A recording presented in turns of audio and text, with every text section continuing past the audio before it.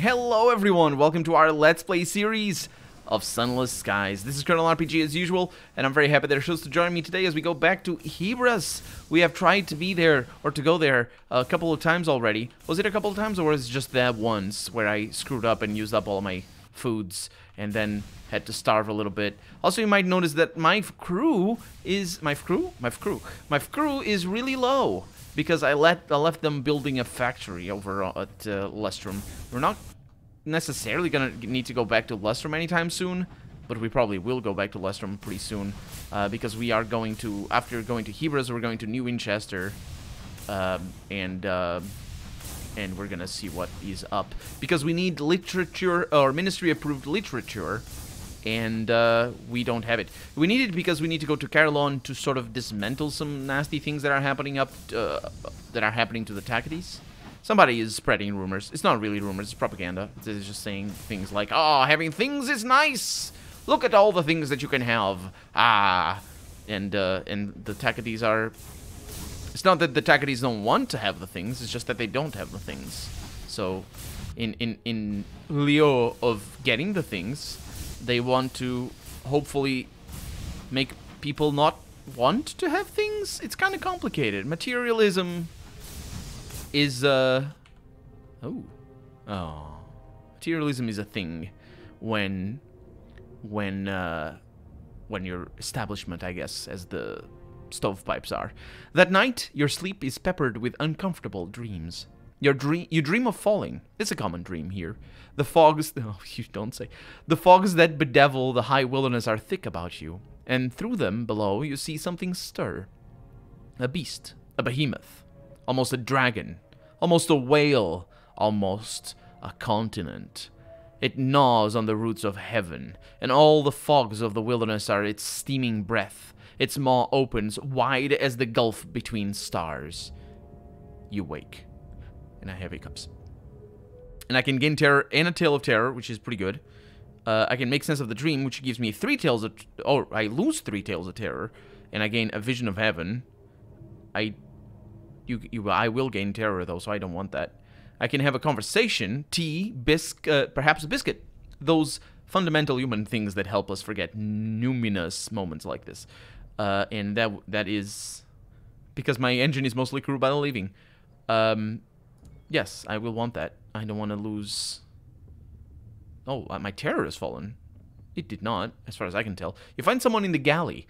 They shouldn't sleep. They couldn't sleep either. You exchange a bleary greeting, a stiff pot of tea, and a conversation about the overflow valves. Already, your dream seems distant and silly. It is silly. Don't bother me with terrible things that actually can be quite good. The gaining of the terror is a bit of a concern to me, though. Because I don't want to have the nightmares. So I will stay where I am. So we're getting rid of the fog of war, as you might have presumed, or might have heard from previous episodes, because I have been very diligent in that pursuit of mine, as well as the other pursuit, evidently, of going everywhere. The last place that I need to visit to get port reports from here, I don't know if I have them all. I guess I could go over here to possessions and go into port reports and look at all those. Magdalenes, Palmyra and Plenties, Port Prosper, Carillon, Lustrum, Titania, Port Avon, Trader's Wood, and Leadbeater and Stainrod's Nature Reserve. I have all of the port reports. I don't know that does anything, but I have them, so I can sell them for good price. And actually, that is going to be really good. Don't crash against the tentacles. Thank you. That is going to be really good because we need money. I'm looking forward as well to going back to the factory world, mostly because I'll never come back here as far as I can tell. So it's a new world that's just gonna open and be there forever. Okay, that's... Wow. Can I not get that? Okay.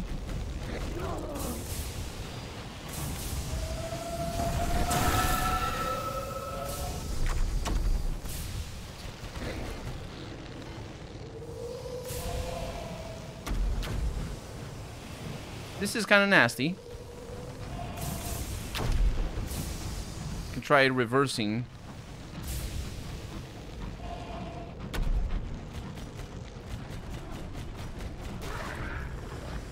That's surprising, actually, that I was able to do that. I wonder if I can remove terror by going here. Again, experience. Send out crewmen. 69. Nice.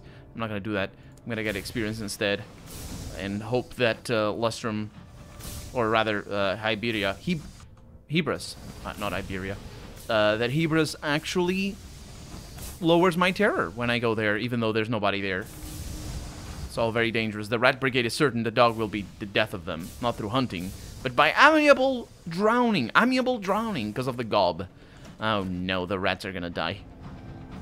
Amiable drowning, that's the worst death. Okay. I didn't lose terror. And here we are in Hebras. I have my notebook at the ready. A fledgling colony. Hebras is deserted, though. The crew requests a little R&R. Absolutely. The crew requests a little R&R. They follow you out into what passes for a meadow between living mushrooms and oozing polyps. The silence of the place hangs heavily on you. Some of the crew attempt to break it with a ballad of the promised days. 70% chance to, 50% to. I can forage. I can join the crew in their song, and that is probably for the best. And my terror has fallen. So I will write down that my terror can indeed fall, because that's important. And we can't buy anything. We can actually buy, so just bargains, even though we normally wouldn't be able to buy anything. The colonists' houses are dark. Yes, they are. I can write a port report. The station master professes ignorance is matter not improved in the absence of everyone else. There are new shades to the fungus. Indigo, crimson, jet. The trees have taken on a new pallid hue. Spores cloud the air. The silence is almost restful. Almost restful. I would like it to be actually restful, but there's nothing here for us. Well, there's a port report. That's one thing. Is that a terror? That is a terror or a horror, whatever. We're screwed. Oh, our terror is gonna be a problem. Doesn't that look like a place you could go into? It is not. I wonder if it's meant to look like it. Because if you shine your light on there, you're not gonna see it change, but you wouldn't expect it to change either, because it's light already. Okay, so we're going to Palmyra in Plenties. Oh, that's kind of nice. We might be able to mourn the dead. No, that's not. No, that is nice. Scavenge, mourn the dead. Absolutely, thank you. That's really nice. And got Tacketies. I know. I mean, I assume I know. Oh, those are those two guests trying not to crash here? Oh. A junior signaler receives a dose of medicinal port in the infirmary after seeing a frozen corpse. Oh, yeah. Right. Can I not lose terror? Isn't there a way? Oh, but yeah, that's the one that usually gets me nightmares. Jettison some supplies. Yeah, my terror has fallen, actually, so that's pretty good. Let me just get freaking my bearings here. I was turned around. Yep. So there were guests, I think, or whatever they are, infested engines and whatnot. And they were fighting each other, as far as I can tell. Not 100% sure. Either way, we're good. Because we're going back to New Winchester. And from there, we're getting the miniature approved literature. We're going to... Do I even need to go to Lustrum? I mean, I suppose... Ow. I suppose I could go to Lustrum to get my crew back. But I don't know if that's really relevant. I'm at 48 terror. That's pretty good. Oh, there's the monster of death.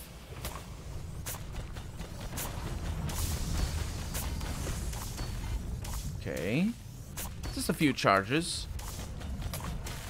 Oh, that was horrible. Okay, that's pretty bad.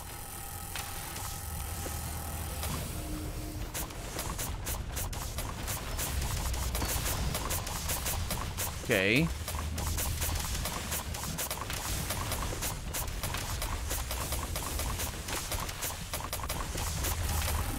Okay, well, we got it. Whew. There we go. What can we do? Render the fungus edible. Just get some treasure. Oh, it does bring my terror up. By 5, I can handle that one, I think. Yep, because we're pretty close to home. So it's not a big deal. Hopefully it's not a big deal. Such lovely places. I do enjoy ruins that have been taken over by vegetation. One of the reasons why I'm a fan of Stalker, the game, I mean, or games. And in fact, the other one that they made, I think Stalker 2 is in development now, but they made a game called Sanitarium or something. They called it something. I don't know. I don't remember what it was. But it was even more like that, more greenery and all the things. It looked pretty good. It played like crap. Also, it wasn't in the same vein as Stalker. I don't know why they decided to do arena battle arena. What's it called? It was like Counter-Strike, except lame. New arrivals. Attempt to recruit 51. We succeed. 3 new recruits. That's pretty good. The greatest show. Collect my free tickets. Oh, that's right. We can just lose our terror by looking at things. Or gain a bunch of things. Wait, I should write that down. Palmyra in plenties. That gave me Sky Stories and Visions of Heavens. Sky Stories. Vision of Heaven. Yeah, those are important. Can visit the amusements. My terror has fallen, I know that. Oh, I can just keep doing that. That works pretty well, too.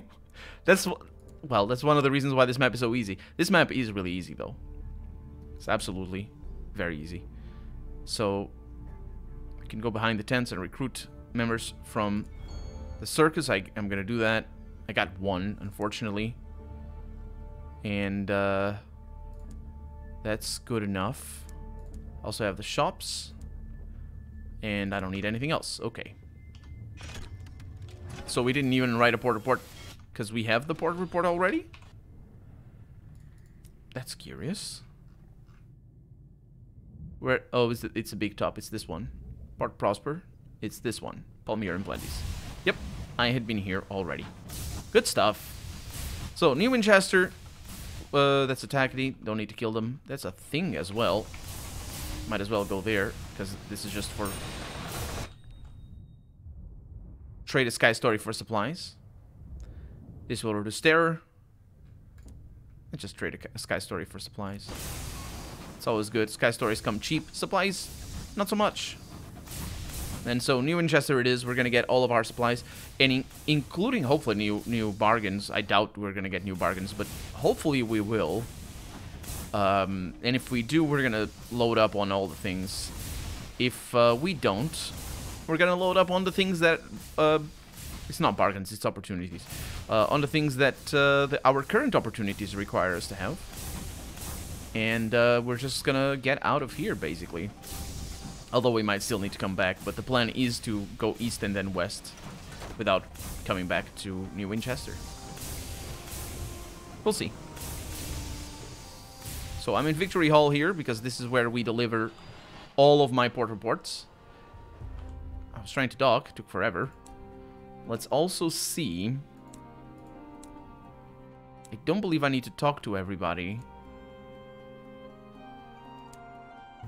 Or to anybody. In regards to port reports.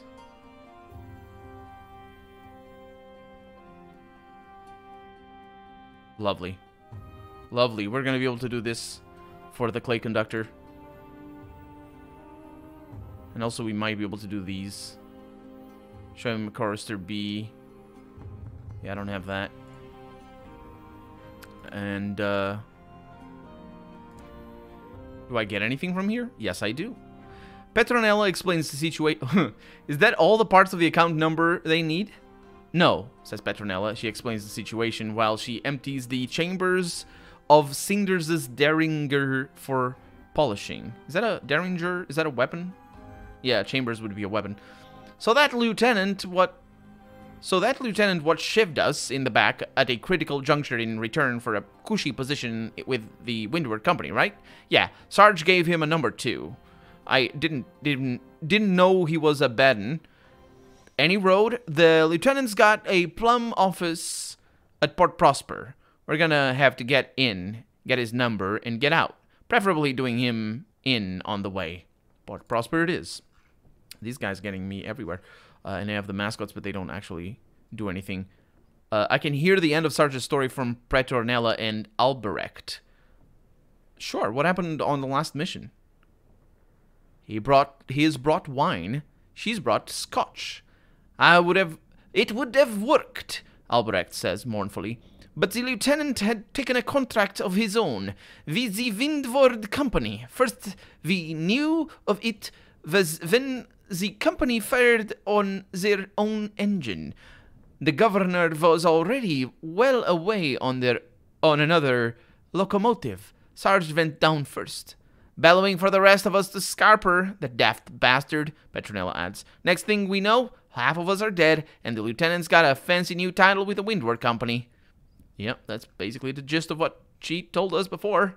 So there we go. That's pretty good. We don't need, at least with these people, we don't need the board reports. So I can trade a favor for a savage secret. So I can also gain favors over here, and this is important because I didn't write Victory Hall. I didn't note down. Actually, did I? Magdalene, Titania. I did not. I knew I didn't, because this is not an actual city. This doesn't save my game. This is just a little... They call it they have a name for it. It's not a port, but anyway. I have a lot of favor, which is pretty good, and I can gain Savage Secret. And I'm gonna put in between parentheses a favor, because I can also get an otherworldly artifact. Otherworldly. I can also gain... No, trade favor to affect the balance. Oh, I can change the balance as well, which is pretty interesting. And chat with the Indurate veteran. But that's just basically the whole thing. Okay, so let's get a couple of savage secrets over here. Their gratitude goes down. Oh, no, I can keep doing that. I can deliver my port reports as well. That's probably going to bring their gratitude up. Yeah, that sounds good to me right now. We have 3 spare savage secrets because we're going to need to use 2, if I remember correctly. Let's deliver my port reports to the Indurate veteran, which is going to be amazing because it's 1,000 sovereigns, and the stovepipes are struggling, and the Tacketies are prosperous. And their gratitude is through the roof. I'm going to get another worldly artifact over here. I don't know how many I have. I have enormous amounts, so I don't need that as much. And I'm going to get Savage Secret again, just for the journey, because I'm going to affect the balance. You've provided a great deal of information rather than repaying the debt. You'd rather the Tacketies used it in the cause of independence. The Indurate veteran leads you to her office. It's paneled with bronzewood. A painting from the old world hangs on one wall. A single sun burning in a bleak blue sky. Below the sun is a temple, tiered with brightly colored gods. The veteran pours you brandy, and you discuss distant ports and the patterns of recent events. Independence is a charming idea, she confesses after an hour. But when London comes, it'll take a nation to stand against her. And the distinction here, I assume, being that a nation is a people rather than independence, because you can have dependent nations. That's not a word used, but as in opposition to independent nations. Like, for example, well, I was thinking of the United Kingdom, but technically that wouldn't be the term we used very often. We use very often because the nation of Scotland, you usually think of the country of Scotland, which is a different type of distinction altogether. It's not mutually exclusive, one and the other. But, you know, there's nations like, I don't know their names, though, but like the First Nations in Canada and their counterparts in the United States, they have a name, I don't know, anyway, but still, they still are nations within the bigger nation of Canada, which is a lot shakier of a notion than their own as the First Nations. But I wonder if that is. So now we're tolerated. I've lost reputation with the Windward Company. Wait a minute. What did I have before? I was struggling. I lost for 31. Wait, what? I've lost 10 fortunes for stovepipes. Oh, it's the stovepipes in the Windward Company. And now they're struggling. That's the one. So this is against everybody. Fortunes and reputation. I gain reputation. I'm now admired by the Tacketies. Absolutely. And I can do that. How much? I wonder how much. Is it 10?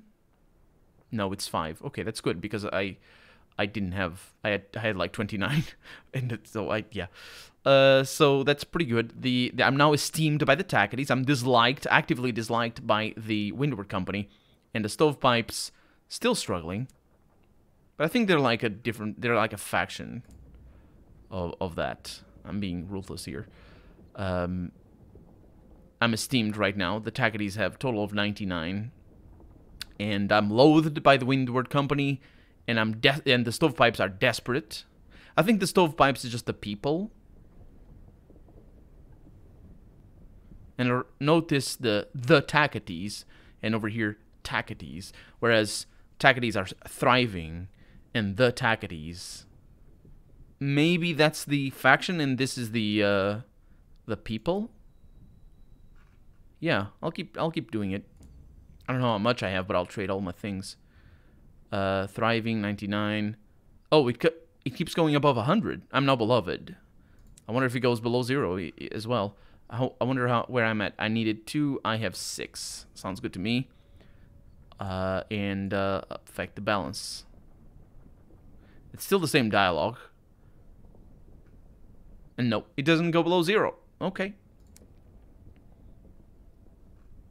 Let's chat with her and learn what's going on. No, she's just telling me to get her port reports, which is fair enough. This is very much worthwhile. And of course, we don't have port reports, any more port reports to trade. So I now assume that I will be shot or hunted down by pretty much everybody that I see, except for the Tacketies, the drunkest of them all. And there we go. I pressed dock. Don't give me that. There we go. So, shops, bazaar. No prospect available. That is unfortunate. Victoria's Market. Yes, I will need a few of these, please. Thank you. Another one. There we go. Okay. Then, wasn't there a place for me to fix the ship? There was a place for me to fix the ship. Okay. Do I need chorister nectar anywhere? I do not. I have tea as well. Ooh, this is going to be good. Okay, so let's go for the clay conductor. Attempt clay singing. The clay conductor wishes a singing partner. You've heard a couple of examples. Perhaps you could give it a try. Oof, oof. Mixed with sugar and water, the nectar's taste is almost worth the wrist-wrenching labor. You gargle it just as you saw the clay conductor do. Your throat feels as though it has expanded. Your vocal range has widened. You can project further. Your voice is richer and more resonant. The practice is exhausting. Your vocal cords throb with the low notes and trill with the high. You sing of the rock and shale, the areas of quarrying, labor, and the living clay. It's passable, but not there yet. But more practice will surely make perfect. And I have lost moments of inspiration and lost chorister. My singing is horrible. So I can keep giving it a try. I will...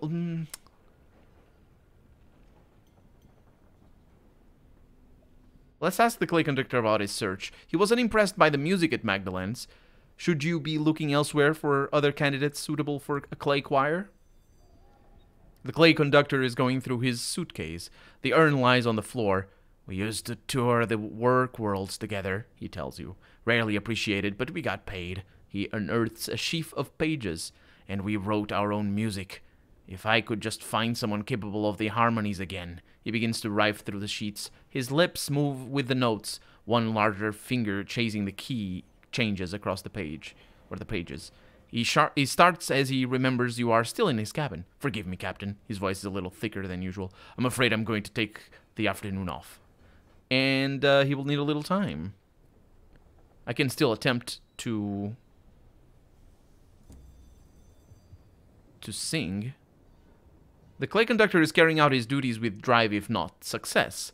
The crew are complaining of excessive grumpiness. You find him in his cabin. The conductor offers a brief apology and nothing further. I'm sorry, Captain. I'm just not in the mood for conversation. He closes the door. So we could inquire him a little bit more. But we are not, because we are out of time for the day. So we're going to continue doing our thing here in the next episode. For right now, I'm Colonel RPG, and this has been Sunless Skies. I really hope you've enjoyed it. And if you did, go ahead and leave a comment. Like the video if you want to see the next episode come out sooner rather than later. But above all, thank you so much for watching. And I hope I'll see you next episode. Bye-bye.